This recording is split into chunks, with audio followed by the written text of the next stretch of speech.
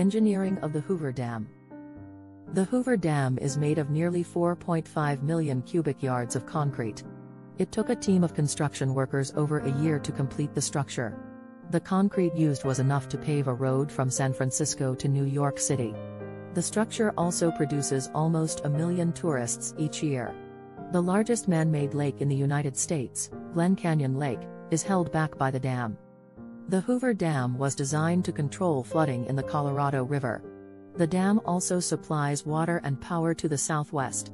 The water comes from a 30-foot, 9.1 meters, diameter Nevada penstock, which delivers water to the turbine. The structure also has spillways designed to allow floodwaters to pass without harming the dam. The spillways also handle Niagara Falls water volume. The Hoover Dam was the tallest structure in the world when it was finished in 1935. It was also the largest man-made lake in the world for decades. The reservoir holds back the Colorado River and provides water to irrigate farm fields. The dam was also responsible for 600 small earthquakes in the late 1930s.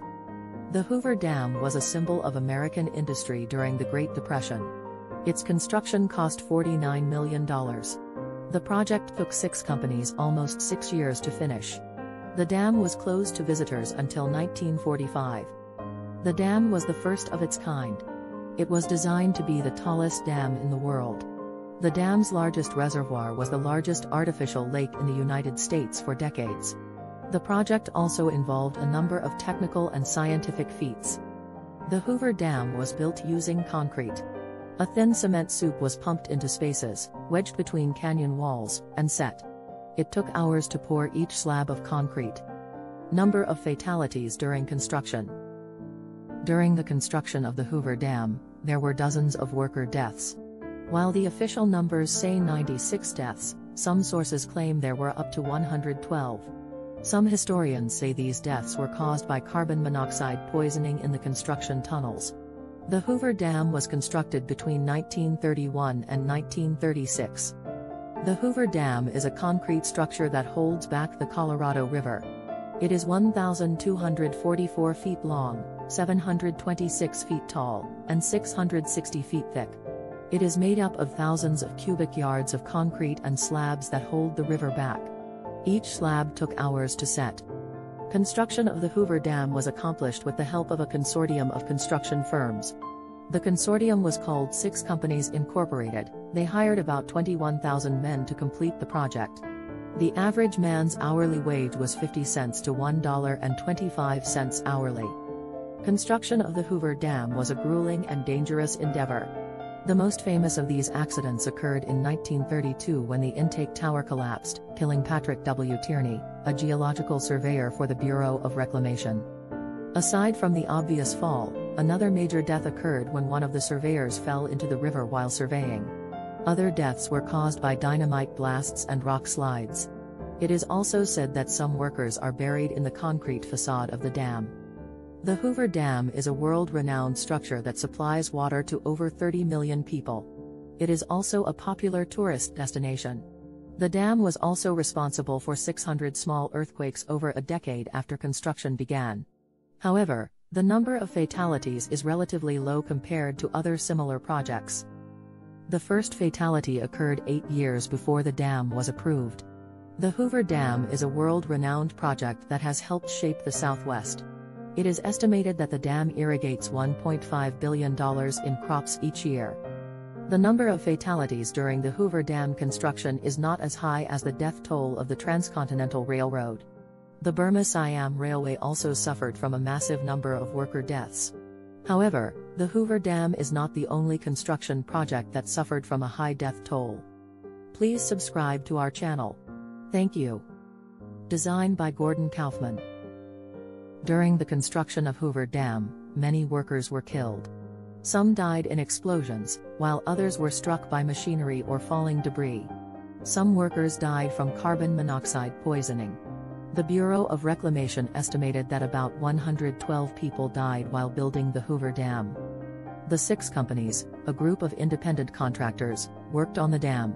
Frank Crow, the project superintendent, was responsible for overseeing the construction. He pushed the crews to keep up a furious pace. His efforts enabled the dam to be completed 2 years ahead of schedule. The original plans for Hoover Dam began in 1921.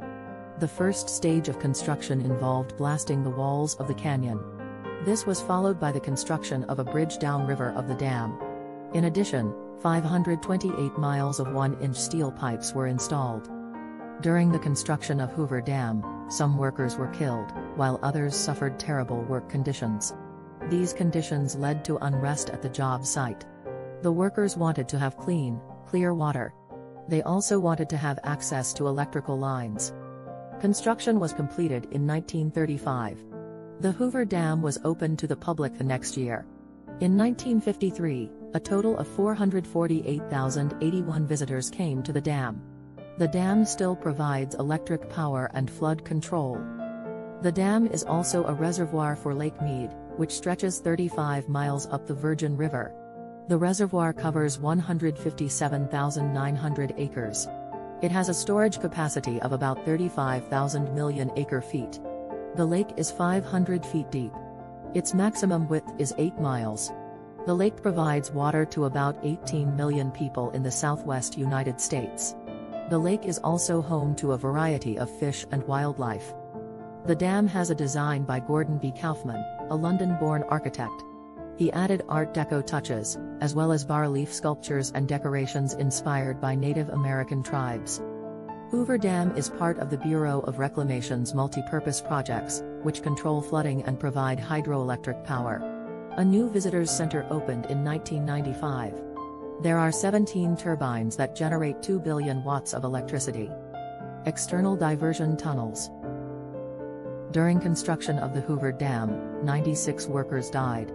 This number includes deaths during the construction and incidents before the dam was authorized. However, some sources cite a higher number, as many as 112 deaths.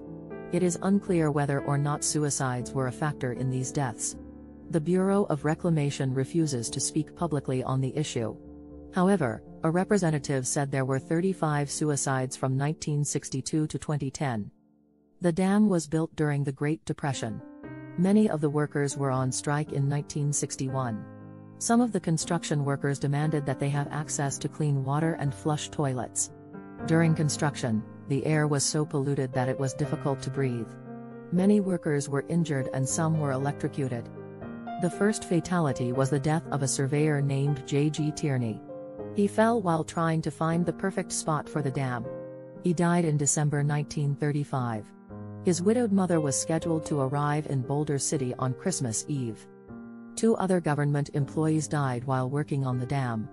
One died in a cableway accident. Another fell into the Colorado River while conducting geological surveys. These incidents are not included in the official death count. There were also a number of deaths related to heat stroke and drowning. The average daily temperature in southern Nevada was over 120 degrees during construction. There were also 26 construction workers who were struck by falling debris. A number of workers were struck by machinery. One man was 320 feet above the intake tower when he fell. His body recovered several hours later. Another man fell into the Colorado River while surveying the dam site. In addition, one man died in an elevator accident. Other references describe incidents that involve falling boulders or rocks. There were also several accidents that were not related to the construction. A number of workers were electrocuted, and a number of workers were struck by falling equipment. There were also incidents of falling canyon walls. Other deaths include those associated with truck accidents and falling slides. Some references state that the number of industrial fatalities are higher than those associated with construction. Please like, share and subscribe as it helps us produce quality videos for you to enjoy. Thanks for watching.